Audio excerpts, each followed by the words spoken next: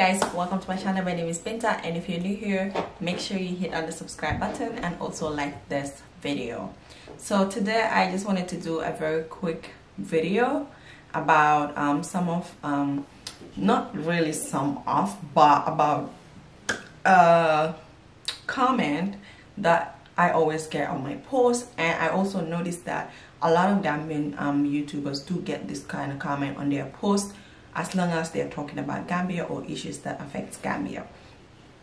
I don't know why people just don't seem to get it. Like, okay, this comment is every time someone posts a video or a Gambian YouTuber posts a video and you go through the comment section, someone is saying, why aren't you talking about the Lebanese? Why aren't you talking about the Chinese? Why aren't you talking about the white people and the tourist people? Okay, or why aren't you talking about pedophilia? Or I don't know, but I think it's beginning to get annoying because it's not as if Gambians don't know what goes on in Gambia. We know what goes on in Gambia. We are very much aware, as much as you, if not even more aware than you are. Okay, but that shouldn't prevent us from talking about some other things that concerns Gambia. Okay, I just feel like a lot of people are just being biased because they don't want to hear what you're talking about. They have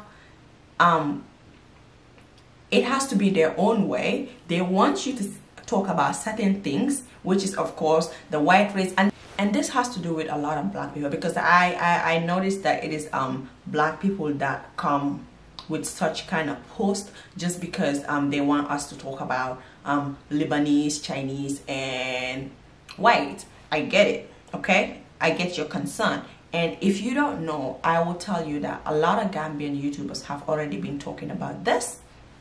And way before now, there has been a lot of YouTube content about Chinese, or if you guys don't know about the fish meal factory in Gambia, there have been crazy contents about that. There has been protests that have been on YouTube about that. So I keep wondering, like, don't you guys know about all those things? Like, because I don't get it. Why do you have to come to my comment section every time to tell me what to post? I know what the heck goes on in Gambia, and I will post it at the right time. But I'm not gonna post anything just because you are telling me to post that, or you don't like the kind of content I'm doing because you don't agree with my opinion. My opinion is my opinion, and I respect everybody's opinion, because every time I post a video, I'll say leave your comments down below or leave your thoughts down below, whatever the case may be. But that does not mean that you should come back at me with your rude way of telling me what to put on my channel. Because yes, I say rude because some people are being so rude, like they don't agree with whatever content I put out there. Instead, they're gonna tell me, why are you talking about this? Why aren't you talking about the whites, the Chinese, or the Lebanese? First of all, I just want to put out there that Gambians know what their problem is. And Gambians are trying as much as they can to tackle their problem. But it's hard. That Gambia is in Africa. And if you know Africa, the people in power controls majority of what goes on there. So people will fight to a certain limit. At some point, they get tired and demotivated to keep fighting. But listen, Gambians will refuse to stop fighting until we have the right person. Another issue that we have in Gambia and in Africa in general is we always have the wrong leaders. Okay? The wrong leaders who don't care about nothing but their bellies. They would rather take a quarter of a cake than share the entire cake with their citizens. Most of the time, like, Gambian citizens don't know what goes on, you know. Okay, for example, let me talk about the Chinese meal factory. We don't know the heck what the government signs with the Chinese people, and if the government don't deem it fit to stop the Chinese from whatever disaster they're causing to the Gambian people, what can the people do except get up, stand up, and fight, protest? And like I always say, I'm not gonna be surprised if the government sends their troops to the people for protesting to a certain extent. That is just Africa. You cannot compare Africa to America or Europe. Like America, like the president can come and talk about things, you know, say I'm gonna do this, I'm gonna do this, but it has to go through different people. It has to go through the Senate. You know, you can't just make a decision in a country like America, but in Gambia, the president can just wake up and make a decision, and that's final. Do you really think Gambians are gonna sit and die of hunger and not do nothing about it? No. A lot of people have lost their livelihood due to the Chinese people and their fish factory in Gambia. But what more can they do when the people that are supposed to fight for them, the people that are supposed to protect them, are the ones that are against them? It is very unfortunate that Gambians have fallen into a deeper ditch than what they were into. Because if you don't know, Gambia came out from a 22 years dictatorship with the former president. So all they were thinking about is how to get out of that dictatorship rule, okay? And it's so unfortunate that I feel like we just got ourselves into a bigger ditch. But that does not mean that Gambians don't know what goes on in Gambia. We know who controls Gambia. We know the majority of people that own businesses and keeps the country running belongs to foreigners. Even if it's not on YouTube, Gambians in Gambia are trying to stop all that, but to no avail. And also you have to understand that Gambia is a very small country. It's a very small country, and it's a poor country, and also internet is not good. So not everybody can come out on YouTube, Facebook, or any social media platform and talk about what is going on. It is just a few people. It may look like a lot to us Gambians, but it is just a few people, you know. But I noticed that because a lot of people are repatriating in the Gambia, and a lot of people are making videos about the Gambia. A lot of people are talking about the bad things that go on in the Gambia and who owns Gambia and who Gambia belongs to. Everybody thinks that we're just sitting and putting our hands together and doing nothing about it. Like I said, this is Africa. We cannot do much about it except our voice. The poor don't have nothing except their voice. The people in position are supposed to be the ones to do the job, be accountable for their actions.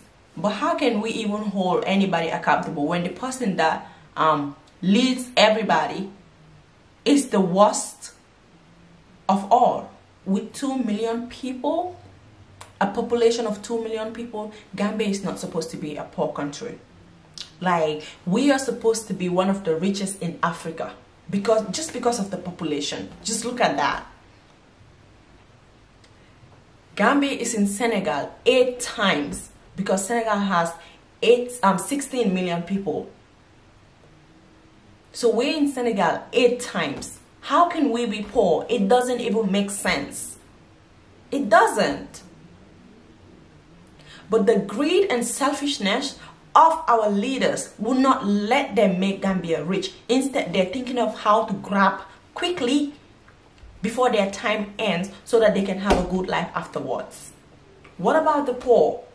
What about the ones that don't have nothing? How about creating employment for the youths? Not only the youths and the educated people, but other people that are not even educated. If you create employment for them, everybody is going to be employed. How about creating factories? We have so much resources in Gambia, but we don't even see it. We don't see it. Other people come to our country and take care of all those resources. They see the resources better than we do, basically.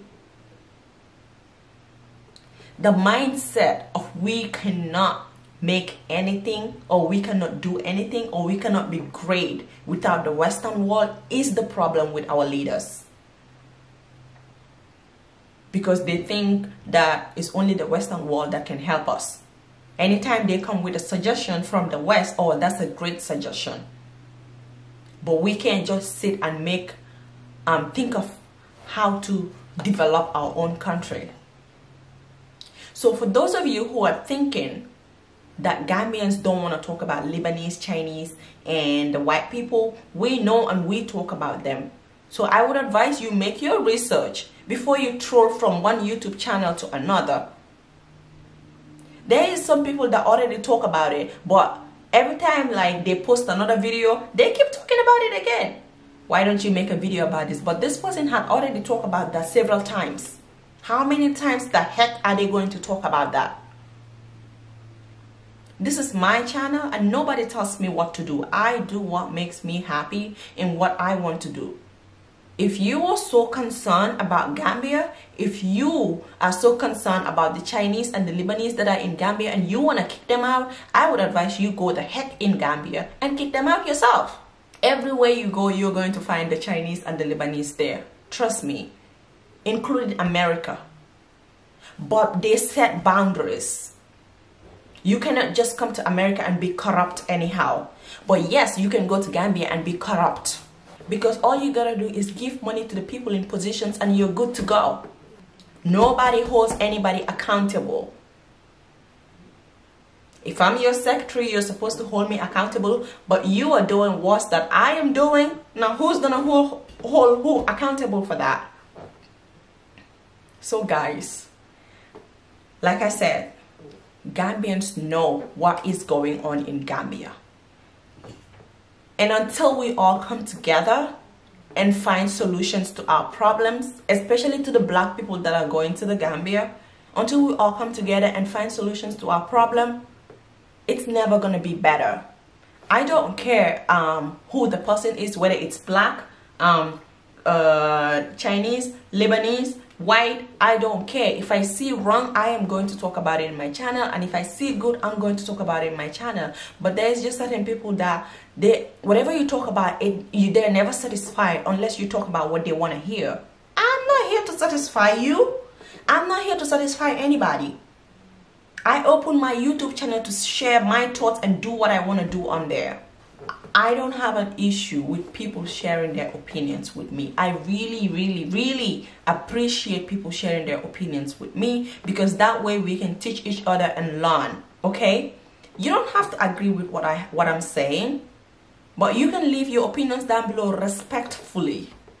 Don't come to my channel as if you're my mom or my dad. Leave your opinions with respect. Let's have a conversation. Let's teach each other. I can have a different opinion from you, but maybe you can say something in the comment section that's gonna change my mindset about things. Just be respectful, man. I just feel like some people just don't have anything to do except sit, watch people's videos and leave hate comments here and there. And I don't like to respond to hate comments, but sometimes I get pushed to the limit. I don't like to block people, but I'm gonna start blocking people, because if you're going to spoil my day, you don't need to be on my channel, period. Like I said, Gambians know what's going on in Gambia. Gambians talk about it. We know we have a problem of the West taking over in the Gambia, of all the good opportunities being given to the Western world. We know we have a problem of our youths being unemployed, pushing them to the Mediterranean Sea, to Libya, and they being treated like slaves there. Listen, Gambians have a lot of issues that they need to tackle. And Gambians are on social media talking about those issues every day. The biggest disappointment we have right now is the present government. Come 2020, they better remove that government, because if that government should stay for another 5 years, I do not see Gambia going anywhere. Because all these things we're talking about right now is just going to be in vain. So guys, we know and we talk about it. And if you guys are really interested in that, just go on YouTube and type whatever you want to type, and Gambian issues will come up. Recently, a Gambian guy called Nyangjai made a video about the Denton Bridge Oyster Creek being damaged because of the Chinese vessels. That video is on YouTube and I'm going to leave it down below. He did mention a lot of things to the extent of going to the ministry But is he gonna make every video about that? Is he gonna make every of his YouTube video about that? No. People can talk about whatever they want to talk about. I can talk about the Chinese people today, and I can talk about the black people tomorrow. Anyways, like I said, I don't have a problem with people sharing their opinions on my comment section,